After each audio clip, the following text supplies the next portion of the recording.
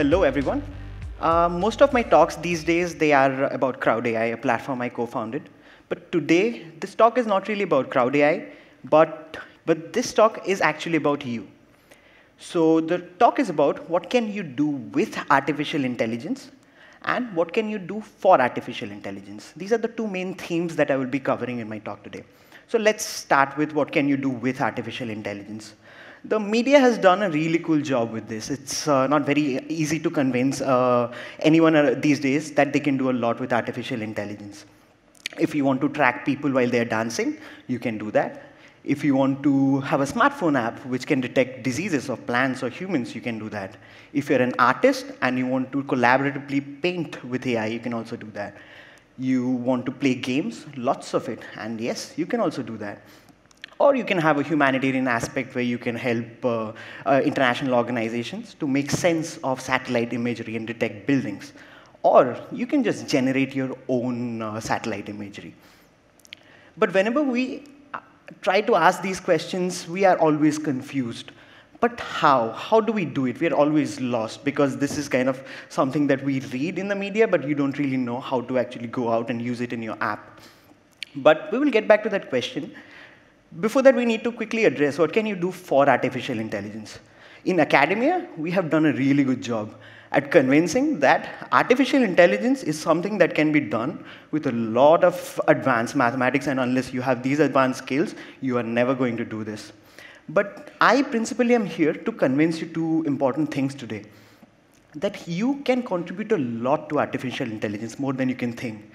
And we, in artificial intelligence research, can learn a lot from you. And I will tell you this in context of a story. This story is the story of Bob.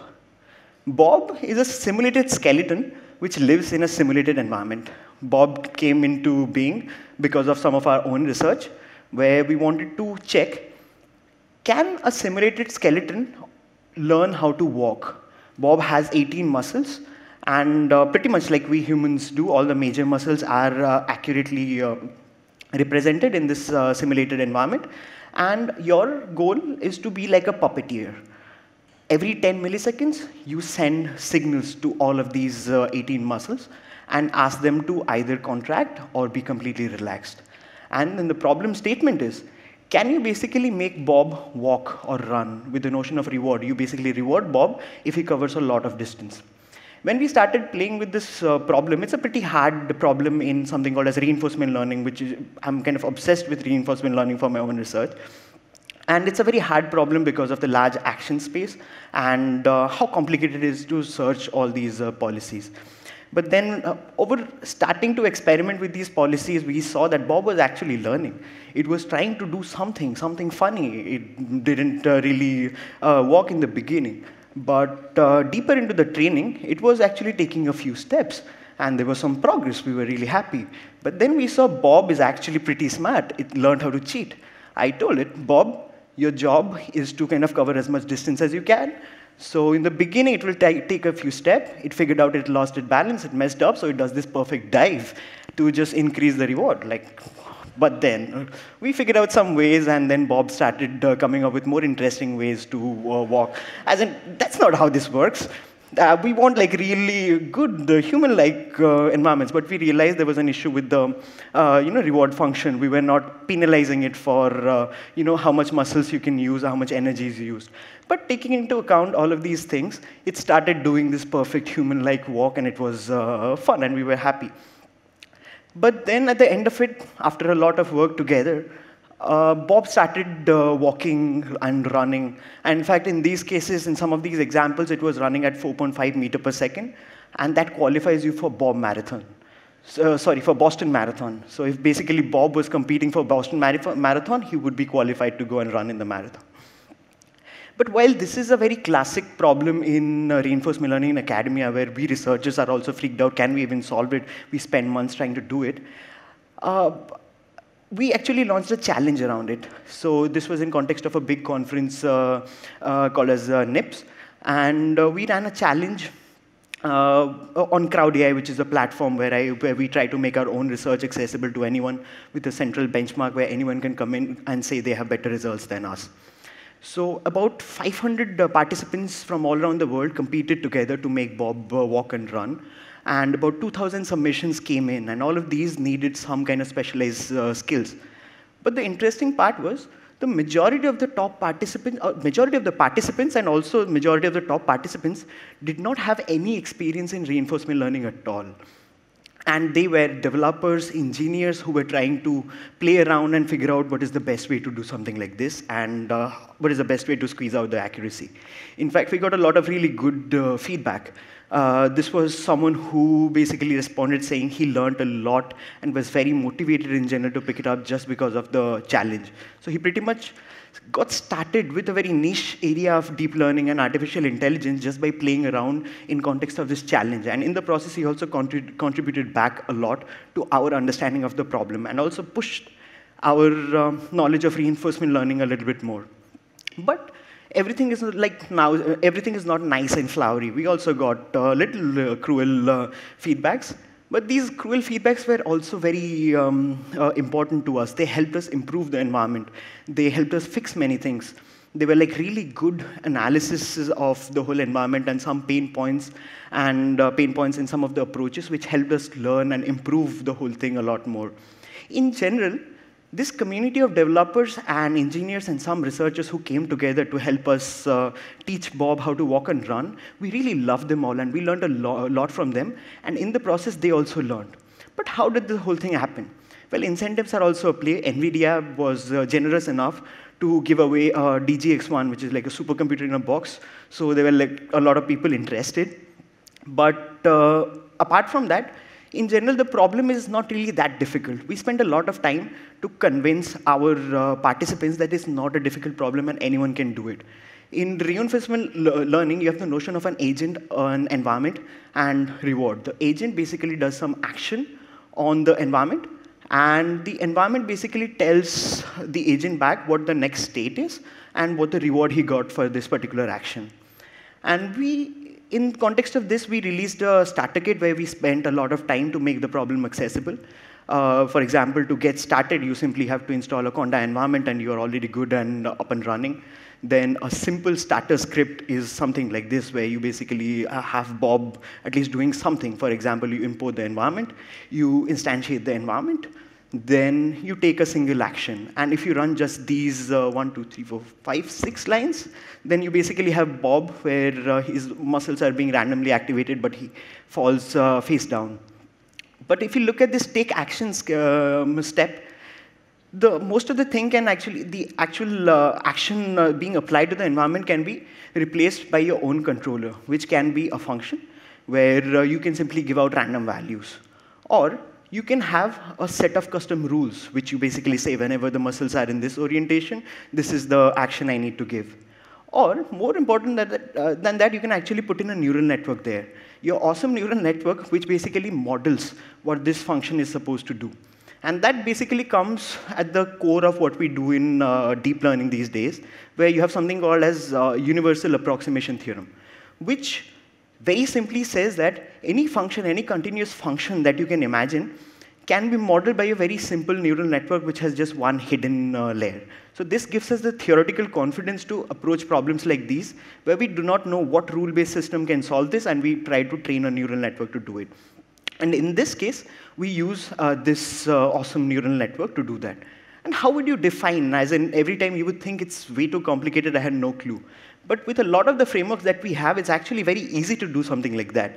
You can this simple block defines a very simple, like the baseline network which was trying to make Bob, and many of the examples you saw where basically this was the agent, where you can start by, and readability is also not an issue. You can start by basically taking all the action spaces and start piling up layers one after the other. And once you have all these layers, finally, you have one black box which can somehow model what Bob can do. But this is just one example of what a neural network can look like. But here you can see a lot of these a lot of these different ways in which you can combine these pieces together to make a neural network to do something that you want.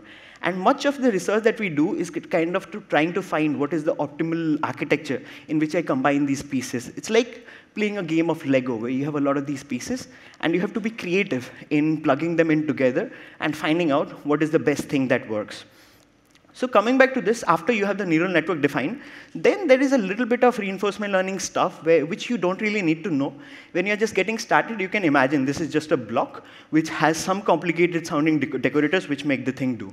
And at the end of it, these things are some things that you will pick up once you are already motivated and starting to play with the problem. But after that, finally you actually learn by calling something like this. Now, this was the first journey that any participant or any researcher would take when approaching a problem like this. And finally, after waiting for 1 or 2 days, you would get a graph like this, which shows that how Bob's performance increases. But in reality, everything is not as easy. So it does not really work in the first go. You realize, all right, something broke. Maybe the simulation is just too slow. I want to figure out how do I make it more efficient. One of the participants came up with an interesting hack where he was training the accuracy of the simulator for performance improvement. That helped improve the graph a little bit more. Then another participant realized that I can actually run many simulations in parallel, and I can also do that efficiently, and then I merge all of them together. And that also helped increase and get a really good performance out of trying to make Bob walk or run. And finally, I will just come back to this, again, this fact that many of these participants, and also the one in the top of the leaderboard, were not really hardcore reinforcement learning researchers, but developers just like you, and engineers who were curious and spending their free time to try to figure out how to make Bob walk in this framework of reinforcement learning. So, but this example that I gave you of Bob trying to walk is something which is very generalizable, because when I say an agent, an environment, a state, reward, and action, these are very generalizable concepts. And we are right now, also for our own research and also for CrowdAI, we are launching very different challenges. This is something called as Wisdom, where you have to train agents which come and compete with each other to play Doom.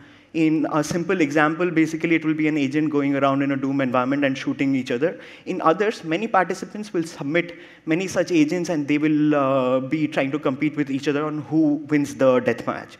And there also, the overall steps in getting started is still the same. You basically import the environment, you initialize the environment, the syntactic sugar might change. Then you basically get the initial observation, then make one random action, or it can be your own awesome neural network. And finally, then you see the whole thing moving. Then you start tweaking a little bit.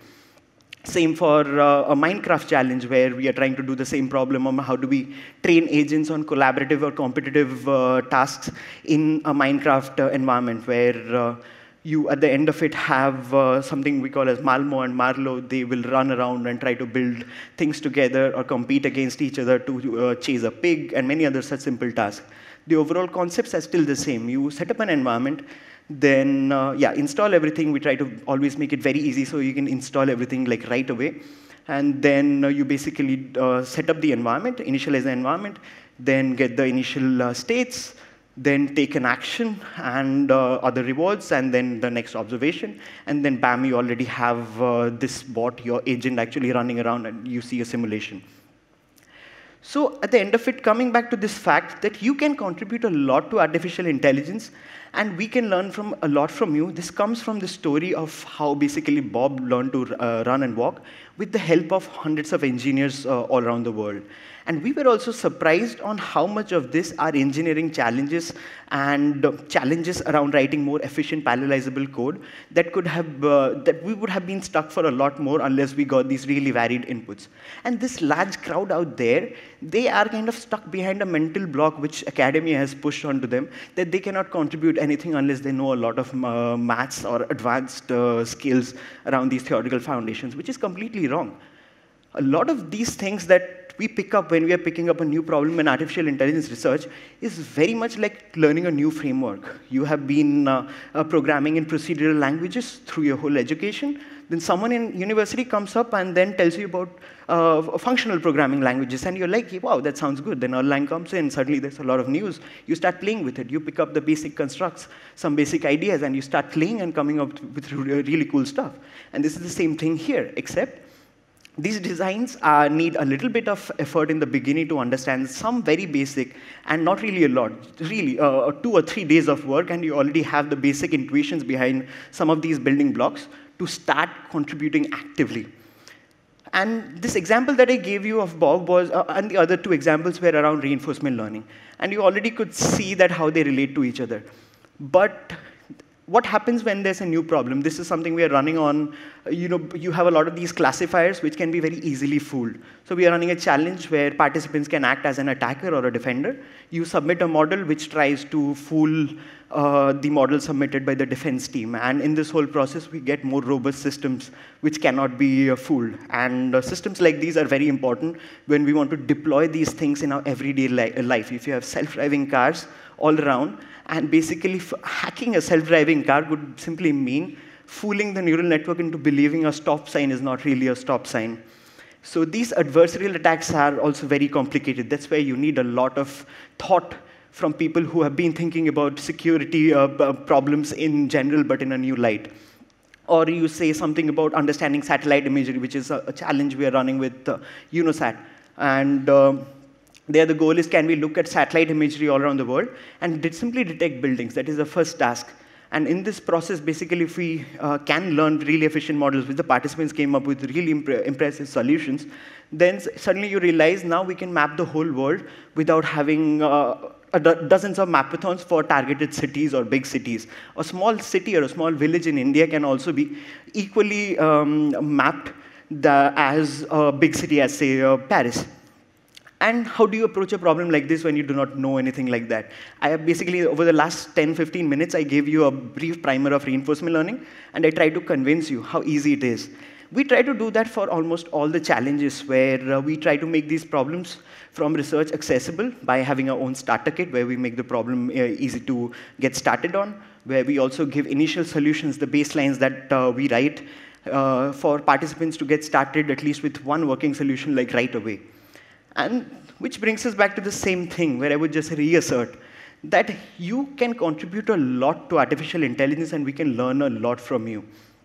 And this is something which will probably take years in trying to convince a much larger crowd. But it is very important to kind of pull off right.